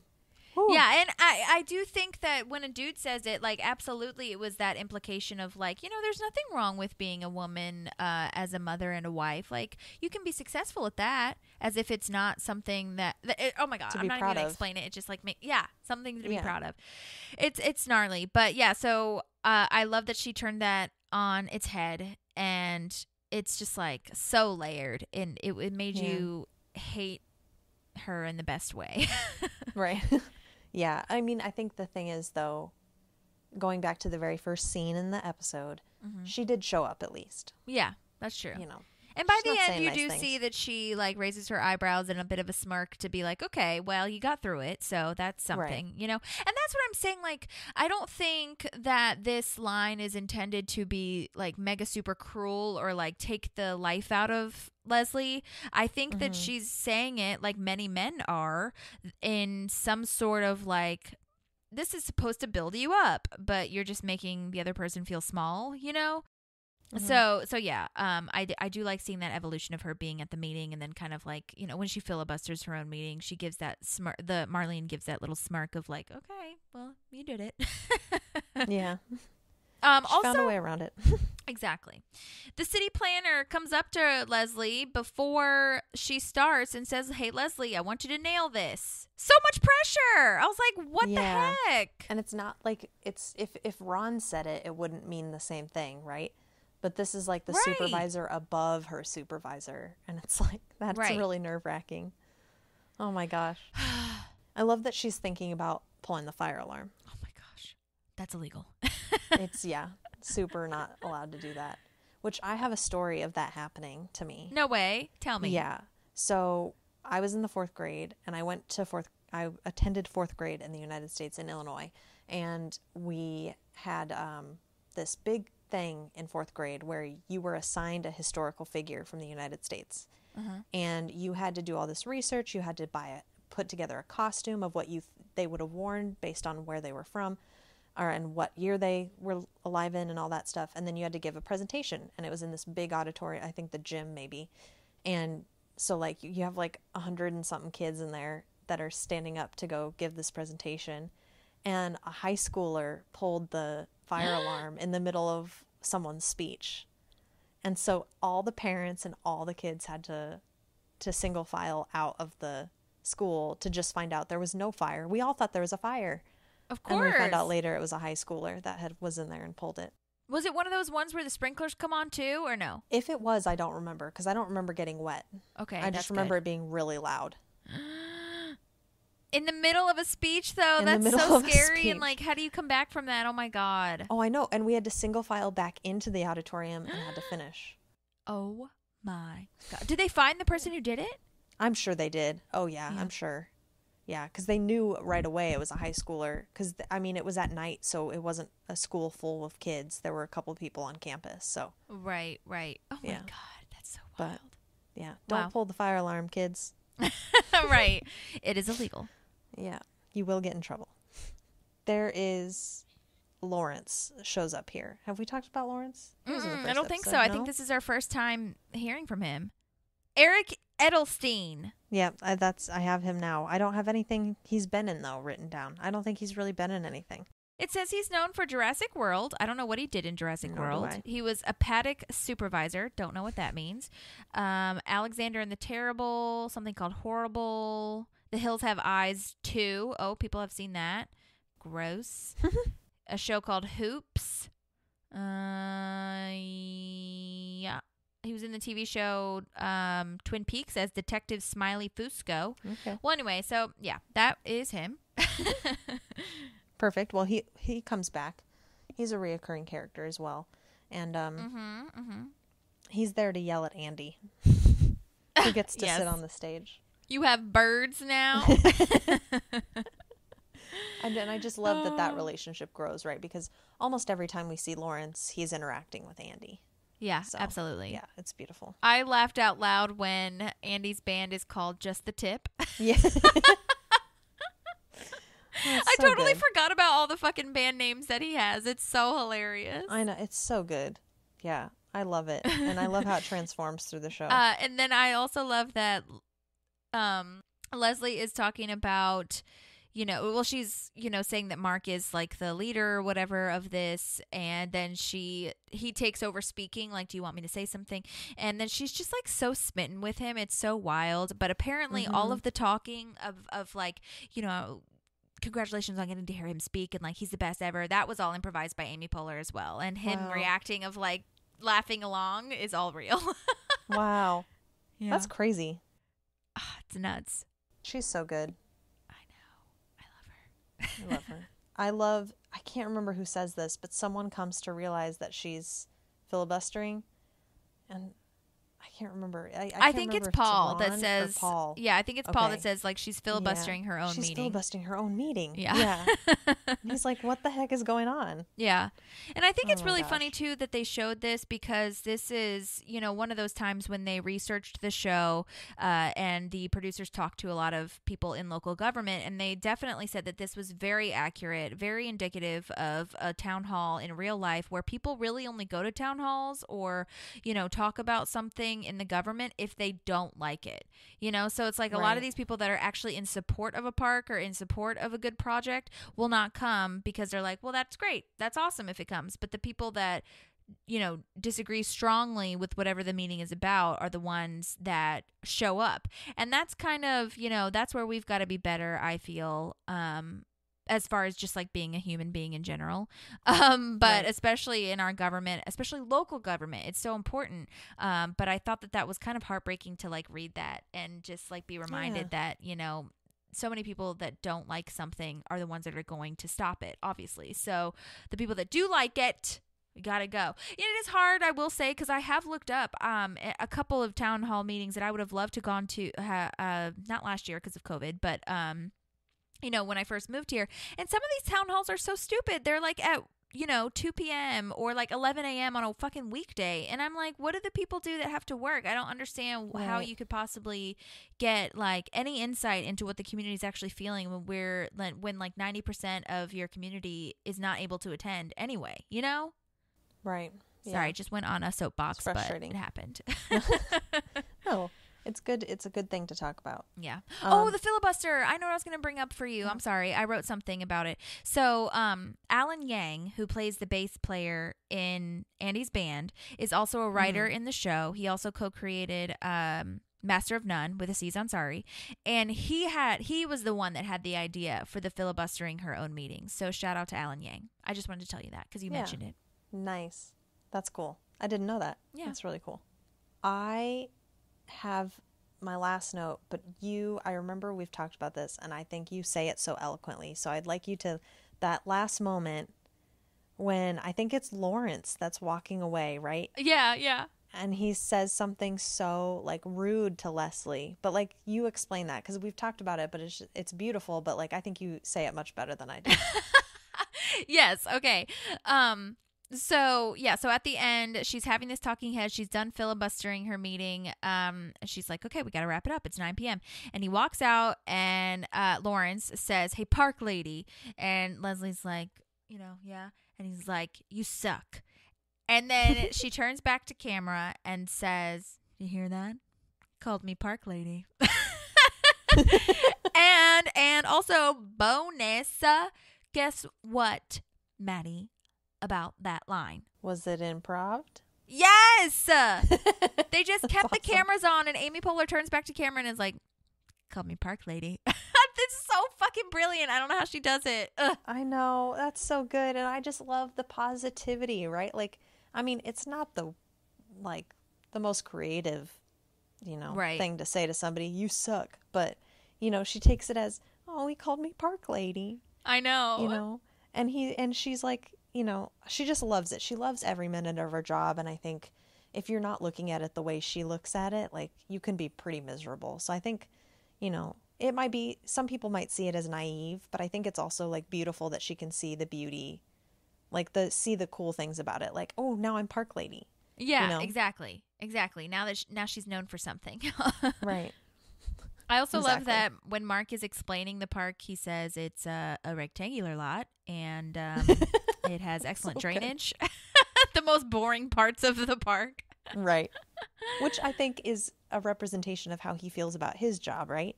He thought he was going to be doing something much bigger, but he's really just drawing squares and that rectangles. Is so true. What a wonderful similarity. Yeah. I also noticed in this town hall moment the shakiness of the camera. Like, it was really following everyone going back and forth. And I really loved that because, I mean, we saw that kind of sort of in the first episode, but this one was awesome because it was so documentary style and so its own character. So I liked that they were making sure they caught all the movement. And speaking of that, when they were going back and forth between Andy and Lawrence, evidently when they were fighting and like spatting and at each other or whatever, this was one of those improv moments too where they were just riffing off of each other. They had so many takes evidently where, first it was about the birds, then it was about something else. And so I think that was kind of up to Mike Schur and Greg Daniels, obviously, but Dean Holland, our superstar editor, who also is a producer on the show, he kind of has, I guess, a say in what stays because he sees the takes and which one's the best. But I also, I'm thinking of all these things that are making me laugh. But one of the things, too, that was cut out, and I wish that they didn't cut it out, was where Ron says that, after Leslie's trying to avoid the vote by saying, like, okay, I want to hear everybody. He says, "Heart of a mule, this woman," about Leslie. I thought that was hilarious. Oh, I love that. Yeah, that's great. That's wonderful. I want to have that on a t-shirt. Heart of a mule. Yeah. I am on the note that you have about like the improv with Andy and Lawrence. I think we're going to find the further we go into this podcast and the further we get into the series, how good Chris Pratt really is at improv. Because I don't think people know him from improv. But when you kind of delve into this show, you're like, oh my gosh, he could do improv no problem. Yeah, his comedy timing is out of this world. Yeah, it is. It's great.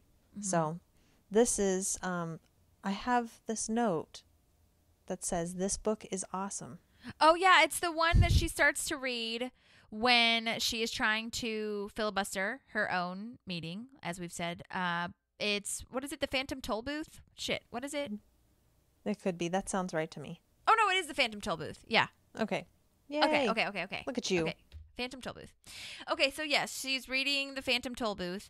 It's a great book, but what I wanted to tell you also was that when she talks about the history on Pawnee and how she keeps going on so that she doesn't have to take the vote or anything like that, I did a bit of a deep dive because she talks about how Pawnee was founded in 1817, Indiana was in 1816, which was on the seal. And they talked about how Pawnee was founded by Reverend Luther Howell, who came from Terre Haute on an ox and was met soon after by an angry tribe of Wamapoke Indians when seeing the whiteness of his skin twisted him to death.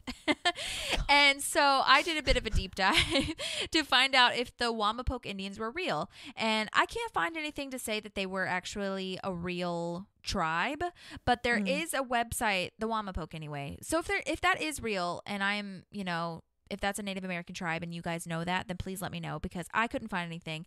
But there is a website called PawneeIndiana.com. And for a second, I was really confused. I was like, wait, did we overlook that there was an actual real life Pawnee, Indiana? But it's literally a website for the TV show. They have city council bios. They have a little Sebastian Memorial site on the website. Do you want to hear some stats on Pawnee? Yes, I really do. Okay. It's so specific. It's wild. Okay, so it says that its population is 79,218 people based on the 2000 census. So detailed. Again. They have not done that in a long ass time. I know. Get on it. Yeah. If you look at a map of Pawnee, it's actually the map of Muncie, but upside down and flipped. And you can kind of see similarities, but that's where they get that map. That's one stat. The other stat, okay, the racial makeup. Oh, Lord, here we go. 89% is white. Okay. Big surprise, not really. 8% African American, 1% Hispanic, 1% Asian, and 1% miscellaneous, quote. What? I'm guessing that just means everyone else that they couldn't identify. I don't know. The highest elevation point is the Larry Bird Municipal Landfill. Larry Bird, what up? We talked about him last episode. Also a tall person, so that makes sense. Mm-hmm. Well, but wait, what do you mean? Because it's the landfill that was the highest elevation. Did you think that it, I meant like the highest, like the height? Yeah. Of yeah, him? we'll just cut that out. No, like I meant like the height of, I thought you meant it was like the highest point in Pawnee. And I was like, well, that makes sense because he's like the tallest person probably from Indiana or whatever. Oh my God. I totally understand what you're saying now. Okay. Yeah. Okay. Well, okay. Do you want to hear what the official city bird is? I really do. I'm waiting for you to say like, no, I don't need it. Am I going to be surprised? It is. I always want to know the bird. Oh my God. It's so exciting for me because it's called the giant grizzled neck cackling pigeon. It's a pigeon. Holly. It's my pigeon time. Is that an actual bird? Did you Google it? Cackling pigeon. I did not Google it. Let's do it now. Oh God. No. Well, wait. Cackling geese and pigeons in the city parking lot is something. But the third link is literally a Pawnee, Indiana, like from Parks and Rec. So I'm pretty positive fake. That was made specifically for the show. Yeah. You're right. Yeah, definitely. But it's a pigeon, and that's exciting. Also, this is a random thing. I'm just coming up with random little things, but she was drinking a Gatorade or a Powerade or something before, and then at the end of the scene, she has a water, so I'm pretty positive she's really nervous and just drinking a lot. Or that was a continuity error, and they just have multiple things that she's drinking. Oh, April comes in and says that she is a youth in the community. I thought that was a really hilarious. I love that line. It's so funny. And then, now we're at the Park Lady line, and there is something also. I don't know if this was Lawrence throwing it or who did it, but somebody threw something at her or at the stage, and it didn't get close to the stage, but, it was what it was. And then the Park Lady line happens. There was intention behind it. Somebody meant to throw it. Oh, yeah. 100%. 100%. And then, I what did you think about this tag scene? Because I personally did not think it was their best. So then I was like, I wonder if they just were cut for time or what was going on. And it turns out that that's exactly what happened because they only had 6 seconds left. And so they just decided to throw a cease in there. But yeah, this book is awesome. You know what it reminds me of is there's that tag scene on Launch Party in The Office when Ryan just comes up to the webcam and he winks at it and then he walks away. I'm like, was that necessary? Or like they just needed to fill time, I guess. And that's kind of how I feel about this tag. Yeah. Yeah, that's exactly what it was. Yeah. But I love that line. This book is awesome. Right. So good. Well, that ends my episode 2 of canvassing. Same. So we have completed our second episode. Oh my gosh. We're on the move, you guys. Well, again, follow us on Instagram. Send us a direct message if you want us to Google something, or not Google something, because you guys could obviously Google something. But if you want me to research, research deeper, or see if they had a deleted scene or a commentary moment about it, then just let me know, or let us know, because we are monitoring. We also have an email, parkpalspodcast@gmail.com. But you can just find us on Instagram. That'll be good. And then we'll also, Maddie, did you say what your favorite line of this show was? Yeah, I liked the Russian part. In Russia, this would be a park. Oh, okay. So that's that one. And then mine this time was, are you going to commit to coming to this meeting, or are you going to be a bitch? So put your votes in for that on our social media, or you can also do a write-in, because we allow that. We'll see what wins for episode 2.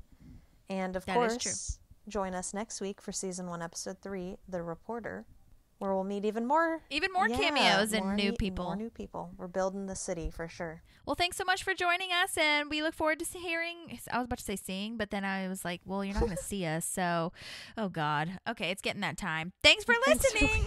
There's a park and some pals, and there's also therapy too. All right, therapy time. Yay, therapy. Okay. So, where do you want to start? Like, what have you been doing? Should we talk about what you've been doing the last week? Let's talk about it. I have been in Phoenix, Arizona for training for my new job. Yeah! Boop, boop, boop, doop, boop, boop.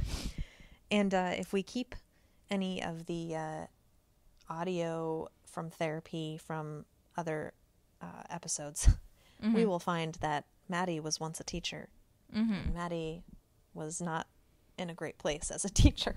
So I am back doing therapy. So I was a music therapist with a certification in neurologic music therapy. So I am very excited to be able to use that again. And I will be working with kids with autism and just with high needs. And so I'm really excited to start that work again. So I've been in training, kind of learning what that job is, and preparing for the upcoming weeks of starting to get my clients. So it's very exciting. Can you say that story that you were telling me, though, about like not using I, because I think that that's really interesting and something that I don't think audiences like understand or even know. You know what I mean? Like I wouldn't have thought of that.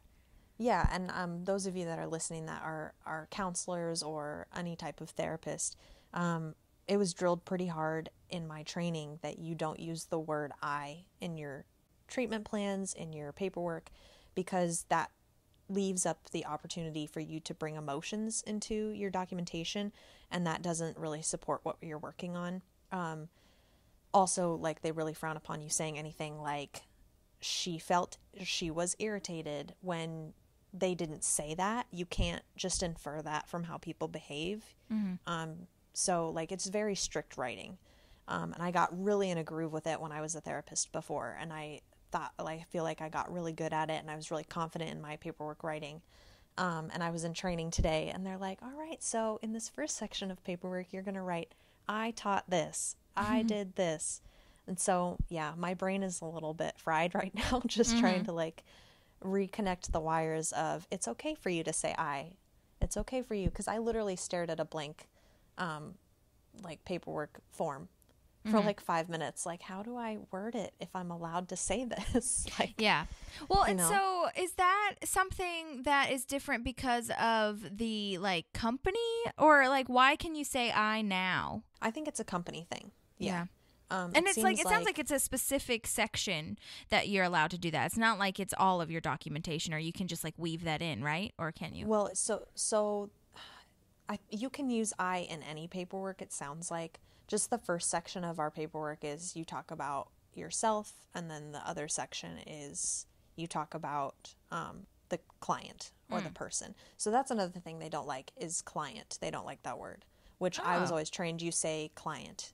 What do they prefer? Like patient? No, because if you're working in a medical setting, so like when I did my practicum at MGH in Boston, I typically would say patient because they're a patient at the hospital. Right. but they feel like it's very impersonal. So they want us to refer to them as an individual, or, you know, he, she, you know, this, you know, the student. Yeah. It's just, they don't want you to use client, which I understand where they're coming from. It's just weird for me coming from like this very strict, form of writing.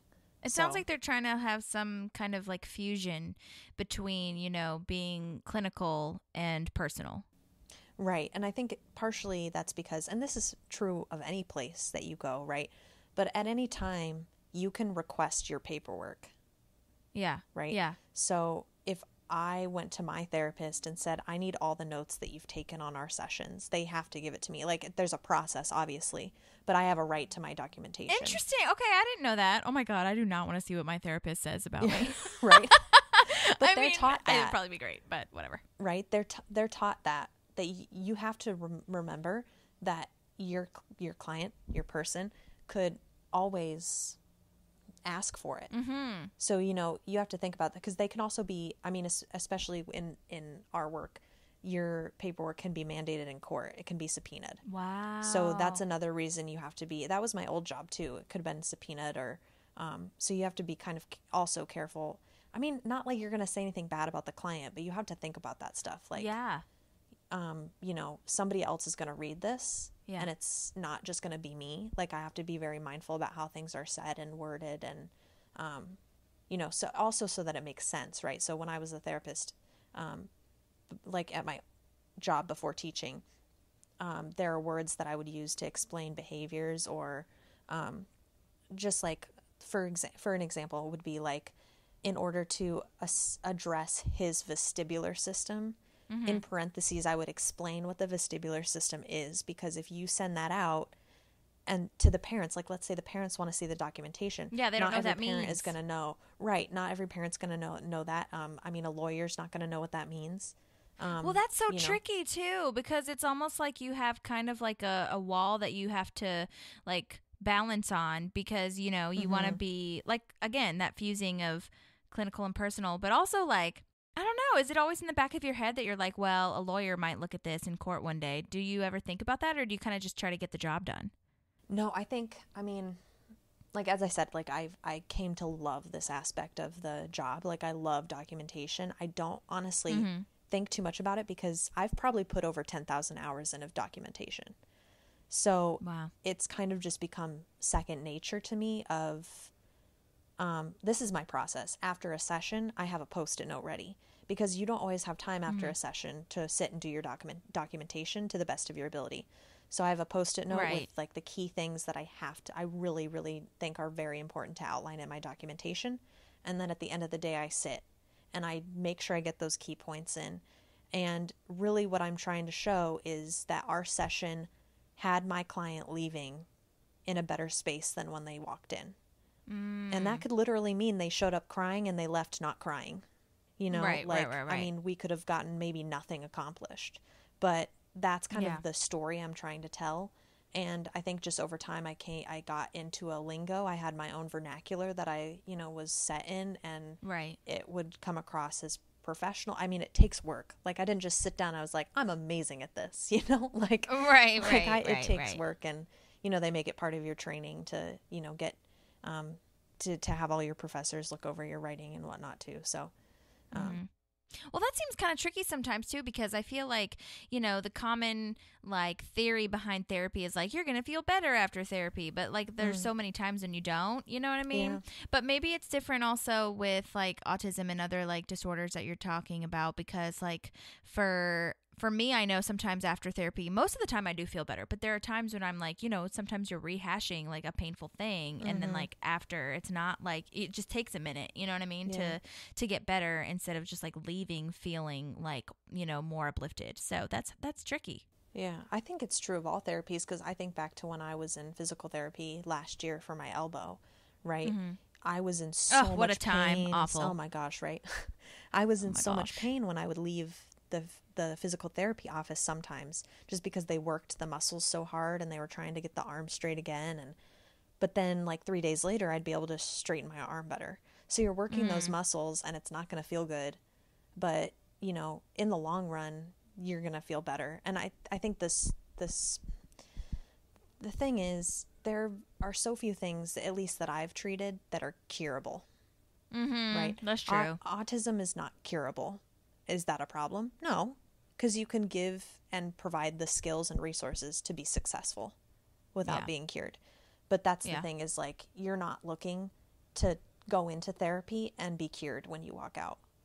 You know, you're looking to leave with a skill, and you know, whether it's confidence, patience, teamwork, you know, you're looking to just leave with something that you didn't have when you got there, I think. Interesting. Okay, cool. That's really awesome. Yeah. So, well, I'm just like so happy that you're like in a job that you actually really love and are passionate about, and you're finding that even in the training, it's like really something that you're into. So you've waited so long. I know. I feel like a different person almost. Like, I feel like I have more energy and I'm more excited.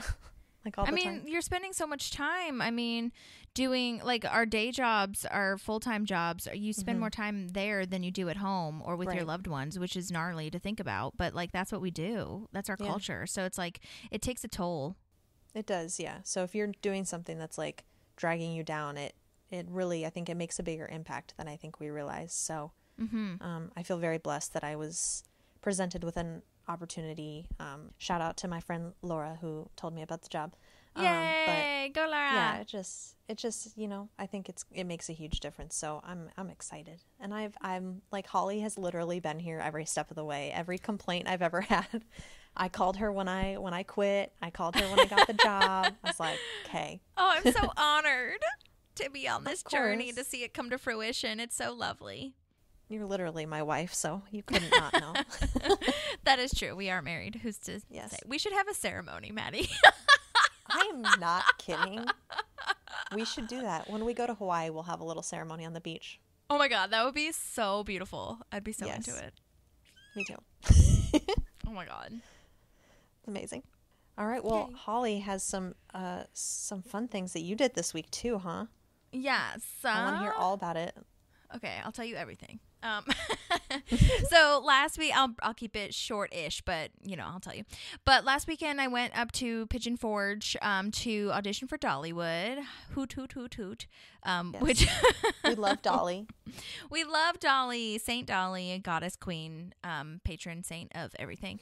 Yeah. So I audition every year. This is my third year auditioning. It's really interesting, kind of like the, I guess, evolution it's taken, because this time I literally just went to have fun, because I hadn't sang or auditioned in person for over a year with the pandemic. All of my auditions are usually, you know, on like virtual anyway. Like I send in a self-tape, but like for theater and stuff like they're all in person, and theater's not a thing this last year. So we went in person. We were masked and distanced.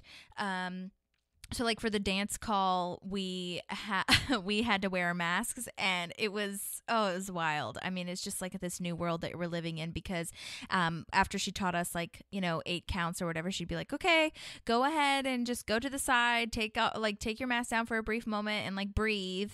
And so we would like all separate really, really far away. And we weren't in there for very long. So, you know, and then when we were singing, we could take off our mask, but we were like more than 6 feet away from the audition table where the audition judges were masked. So that was nice. But yeah, and we always stay at the Dreammore Resort there, because for auditioners, and they say this, so I think it's common knowledge, but or it should be anyway, that when you audition, if you're auditioning, you can get a discount. So at the resort, so I always just stay there, and my mom will come down because it's like 6 hours from her and 4 hours from me, so it's like a nice little moment. But yeah, I mean, it was a really fun audition. And like I said, it's just so fascinating, because the first year I did it, I was so nervous, and I was just so like, it was my dream thing. I wanted it so badly. I got a call back and then didn't hear, well, they're actually really great, and they tell you if you don't get it like via email or letter or whatever. I can't remember. I think they send a letter. which is like unheard of for auditions. If you don't get it, you don't hear from them. So that was really nice that they tell you either way.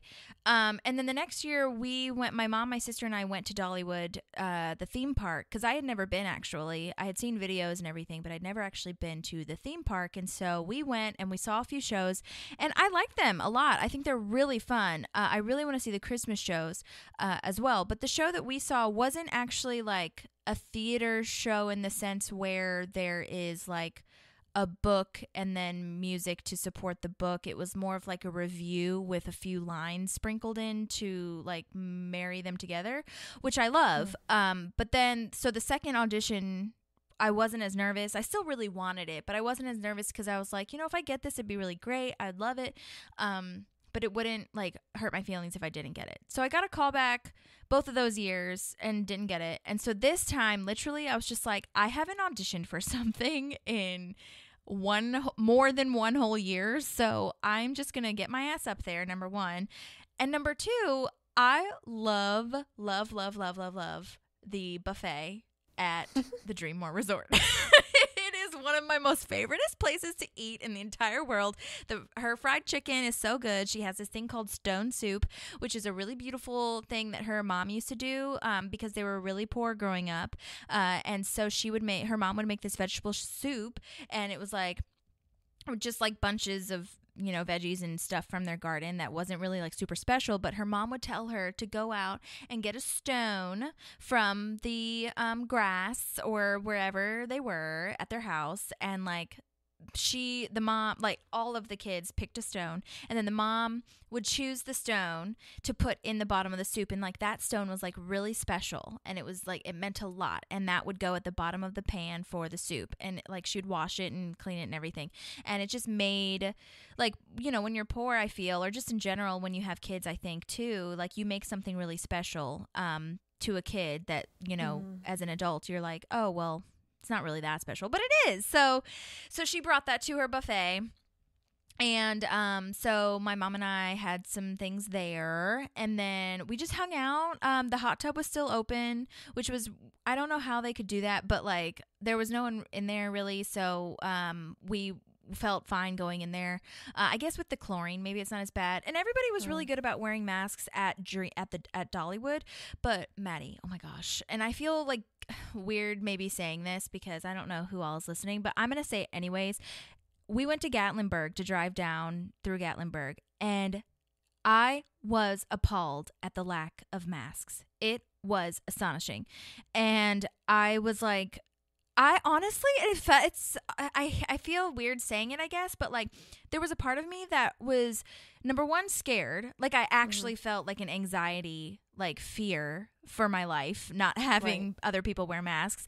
But number two, I almost wanted to cry. Like I started like getting really emotionally like sad because people are being so selfish and not caring about their fellow person and not wanting to wear a mask. And like we went inside because we had to wait for our table, and so we went somewhere to just like hang out, to wait for our table for a brief moment and like look around, and people were coming in there with no masks on, and I was like, you're inside, like I can kind of sort of see it if you're outside, because but not really in Gatlinburg because there's so many people everywhere. So like even if you are outside, you should probably wear a mask because you're gonna be, you know, passing by people very closely.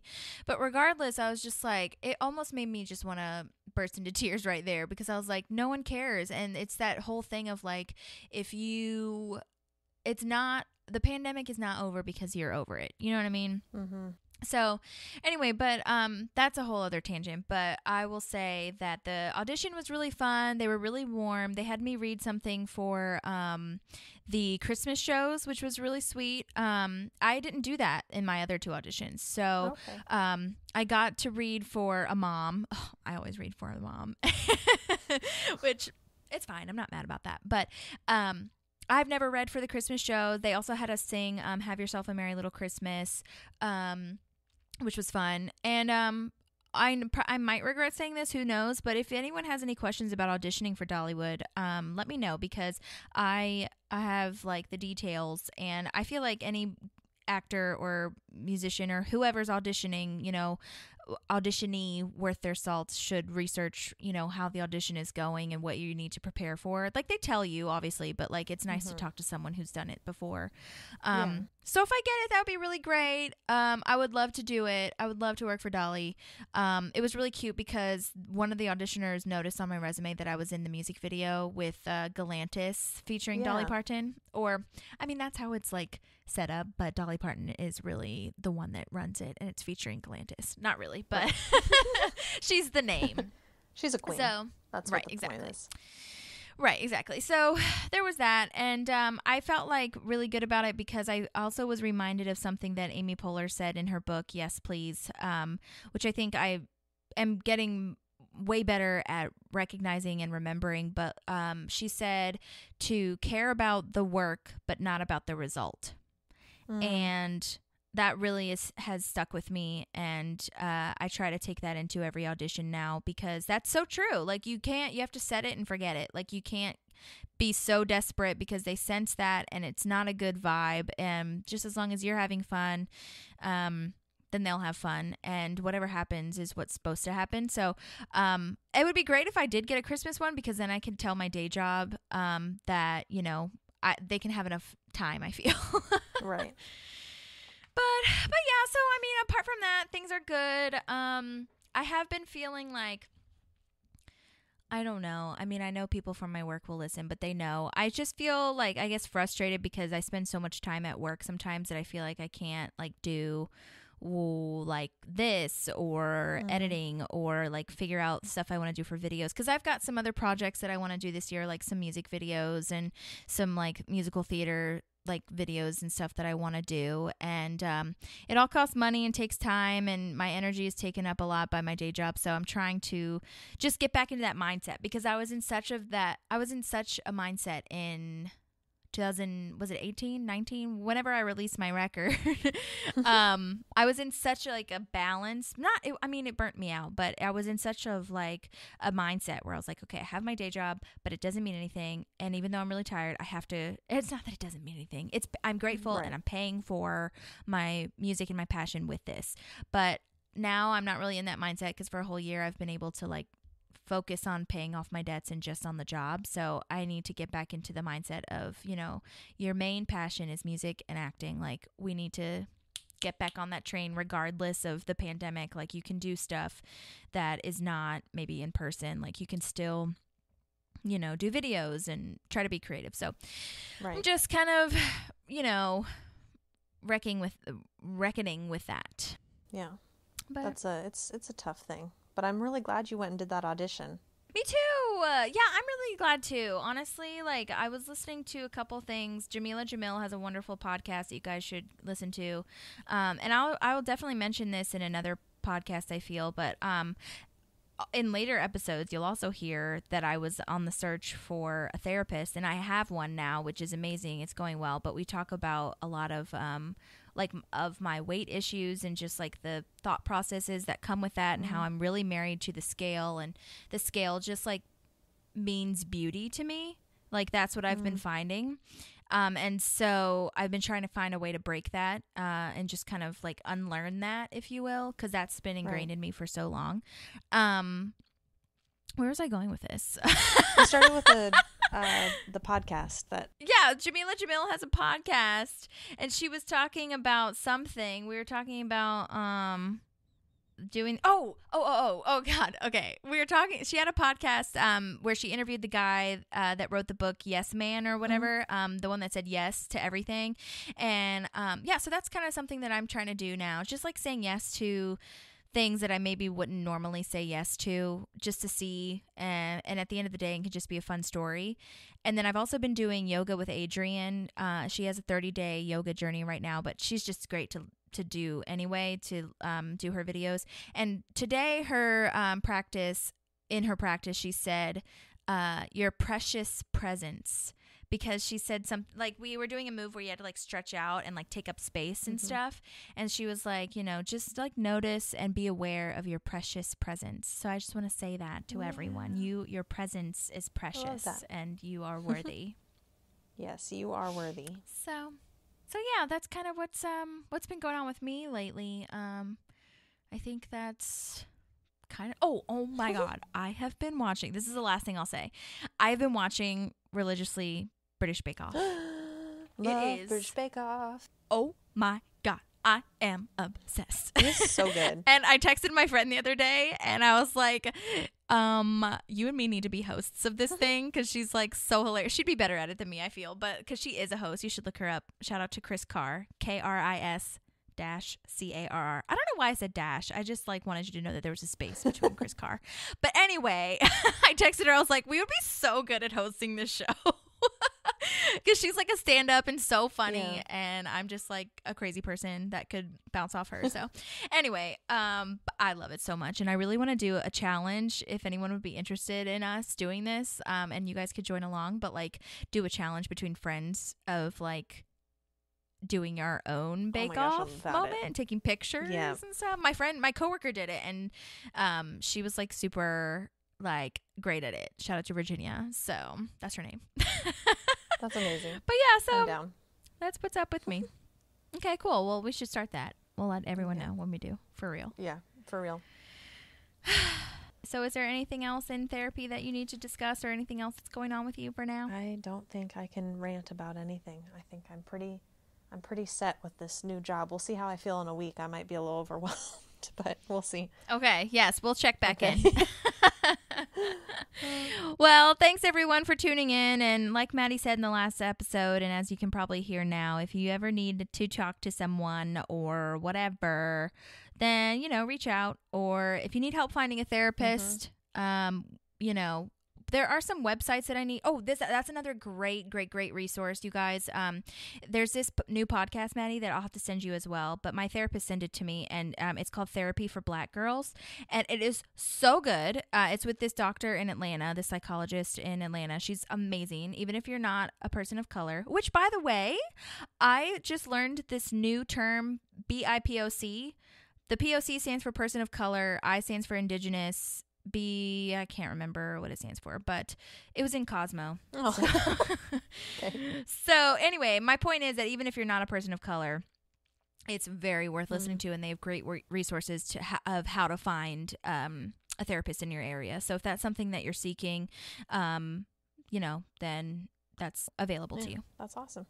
Well, we will catch back up next week then. Yeah, sounds great. Thanks for listening. See you next time for episode 3 and more therapy. More therapy.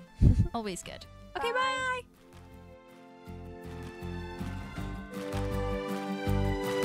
There's a park and some pals, and there's also therapy too.